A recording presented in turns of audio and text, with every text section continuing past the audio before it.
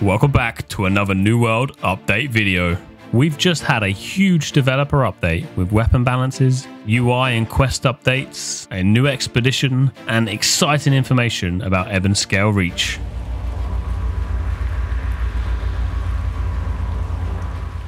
There are new armor and weapon quests starting at level 40. To access the armor quests, you need to complete all zone quests within the area.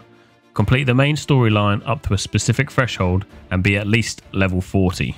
The weapon quest seems a little more straightforward, with each quest line consisting of 3 child quests which require you to gather materials and forge a weapon.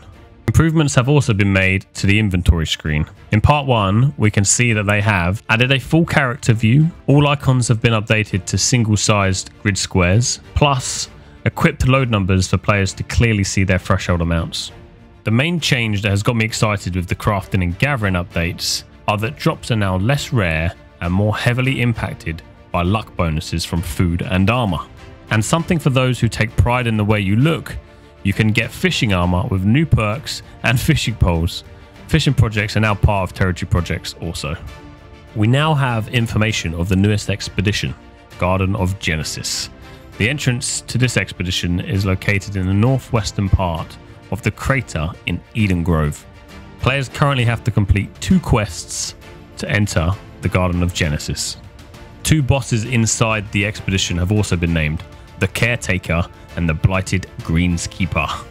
And finally, a little bit of information we know about Ebonscale Reach. Ebonscale Reach is a fertile territory named for the black fungus that grows in abundance there.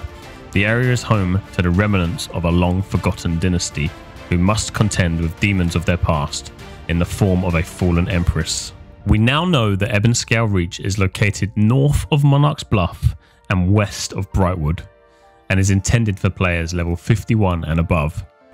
We can speculate that this area can be claimed, as they have described it as a territory, and we all know of the glorious territory wars we had back in the preview, which we used to claim territories. There is also a ton of additional balance changes within the update. I've popped the link in the description below. Just to let you know, we are hosting a New World stream now every Wednesday evening, talking about all these updates in more detail, as well as things going on within our company. Thanks for watching.